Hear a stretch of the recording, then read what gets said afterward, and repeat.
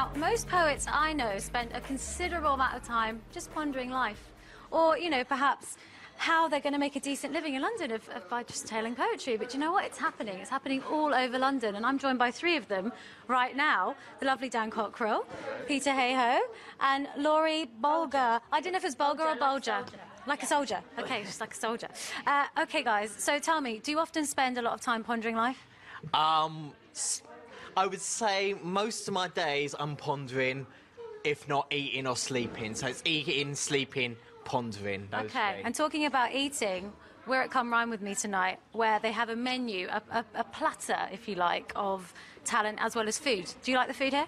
The food's delicious here. Curried goat, jerk chicken, rice and peas, delicious. It's the best place to come to eat and listen to poetry. What do you think make Comes Rhyme With Me then so unique, just in terms of the concept?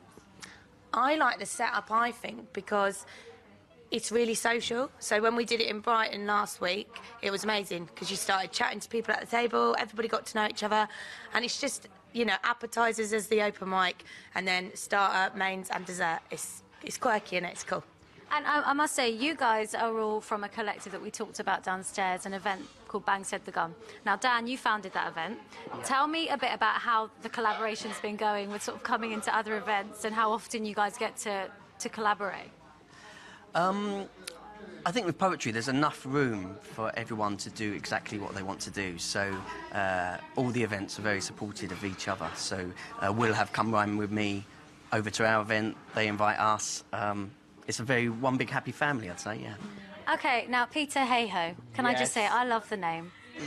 Yeah, thank you. And you're from Penge. Yes. You're from Penge as well. Which... I can't believe you got that on a little bit of notes. Is that your research? I'm from Penge, yes. South East London, for those of you that have never been. What's so great about Penge? What is so great about Penge? Well, we've got some great chicken shops, we've got an Iceland and a Peacocks. So I'm not sure if I'm allowed to advertise those, but yeah. But you do love it. I've seen your tweets. He absolutely adores Penge. Thanks, guys.